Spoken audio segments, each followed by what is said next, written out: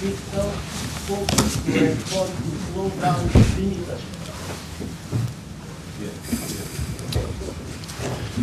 Fiscal scope, fiscal growth. Okay, good morning everyone.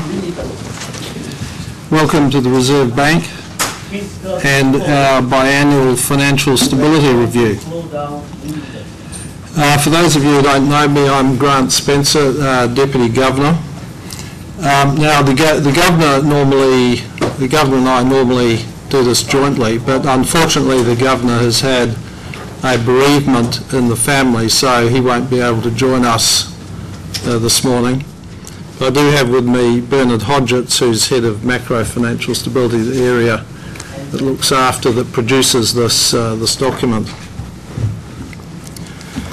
So the key message of this review is that the risks facing New Zealand have increased, and this is largely due to the Euro sovereign debt crisis. Indeed, not just in Europe, but in many countries, financial systems remain under stress due to an overhang of private and public debt. The markets have been particularly concerned about the situation in Greece and the potential for contagion to other countries and to the banking system. And this has made access to the offshore debt markets more challenging for New Zealand's banks. In New Zealand, households and businesses have been containing debt, which has helped to reduce the country's overall external imbalance. However, this has been offset in part by rising levels of public debt. Further, many households and farmers remain highly leveraged, which leaves them vulnerable to any downturn in the global economy. Turning to the banking system, we believe the banks are better placed to weather the current financial storm than they were back in 2008 at the start of the financial crisis. The banks have significantly increased both their capital and liquidity buffers in recent years. They now have a much stronger retail funding base, and the term of their wholesale funding is now much longer. So this makes them less vulnerable to disruptions in offshore markets. But given the current market tensions, however, we have decided to defer by 6 months the planned further increase in the core funding ratio, which was to have occurred mid next year, from 70 to 75%, that will now be pushed out 6 months and will take place in January 2013. So this will give the banks a bit more latitude in managing their funding programs over the coming period. On the policy side, we have continued to progress a number of regulatory initiatives.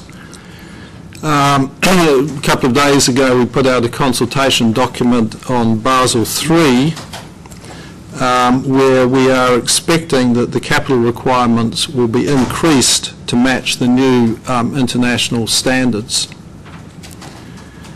We've also been in discussion with the banks on pre-positioning their systems for our open bank resolution policy.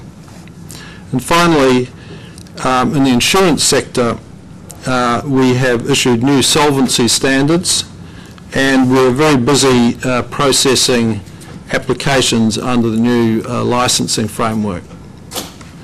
So we're happy to open up to questions. I would say that we won't be commenting on any party political issues, but certainly happy to answer questions on the Financial Stability Review. So any questions? How much have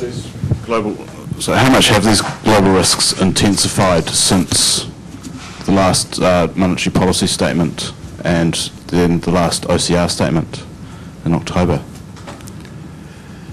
Well, the situation, I think, it's been up and down, and I think definitely the situation is worse now.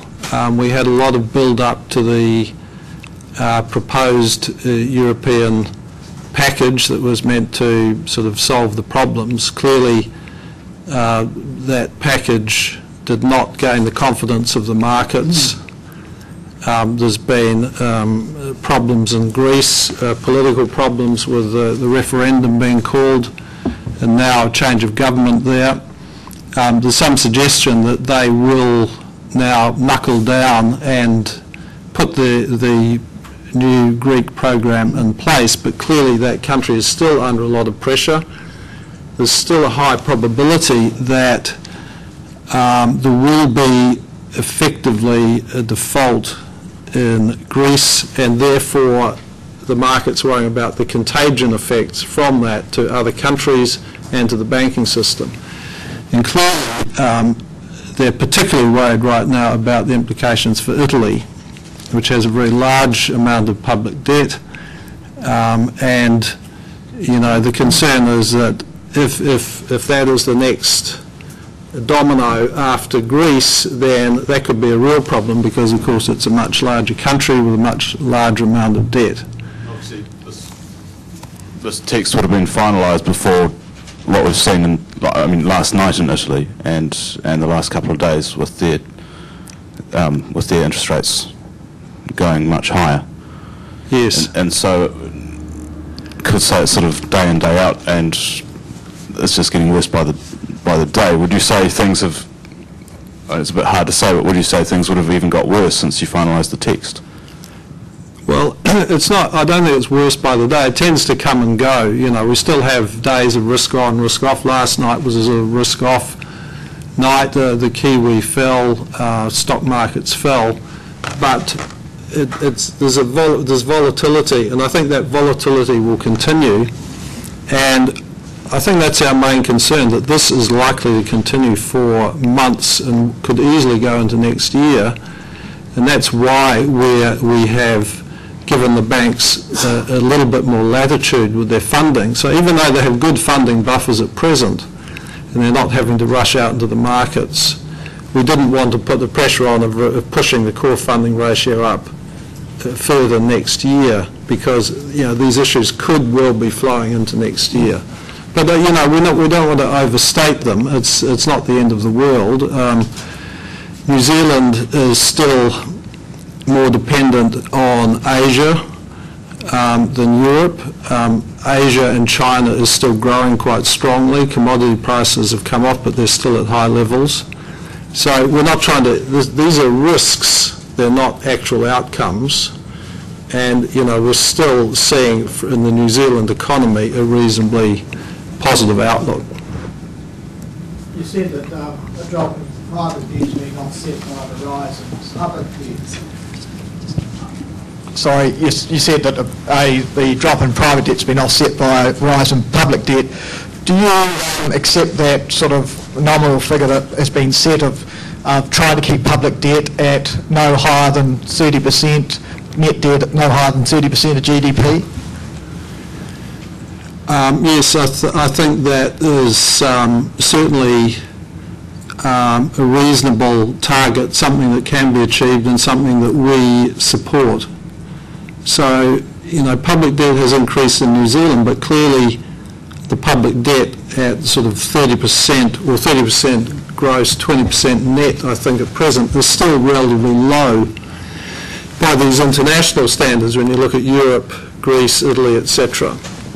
But we want to make sure that we don't get up to those higher levels, and so the government's objective is to reduce those levels, and we certainly support that. What levels, though, would start to worry you if it started pushing above that? Where would you start to get worried? I think the main target, the main thing to achieve is the trend rather than any particular level. I think it's important to achieve and show signs of achieving the fiscal consolidation that everyone's expecting, the market's expecting. So the markets are being positive towards New Zealand, they're buying our bonds, and that confidence really requires evidence of the just consolidation, of going in the right direction.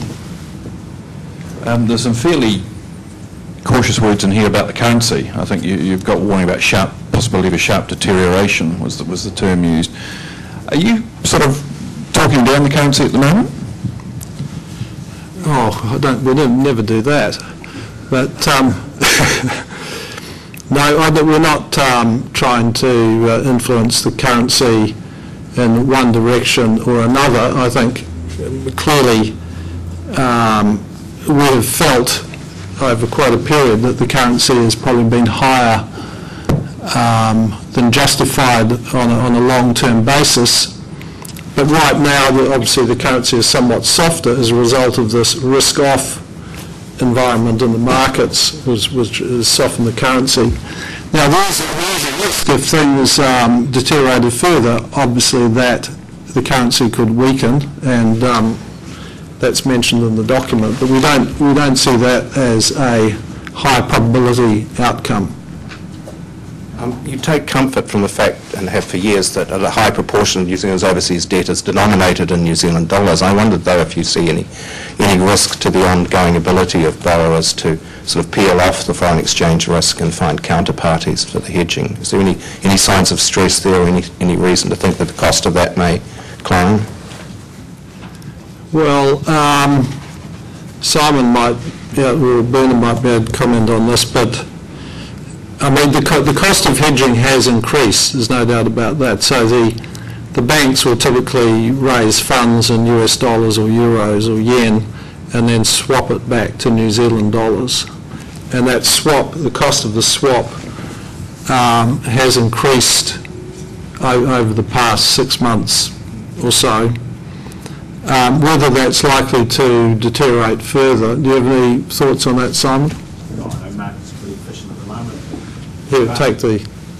Markets are still pretty efficient at the moment, and as Grant said, they're still pretty positive on New Zealand, so our banks are able to access funds and swap them in. Obviously the global markets are pretty ugly, but there's no signs that they can't get rid of their currency risk when they decide to borrow money offshore.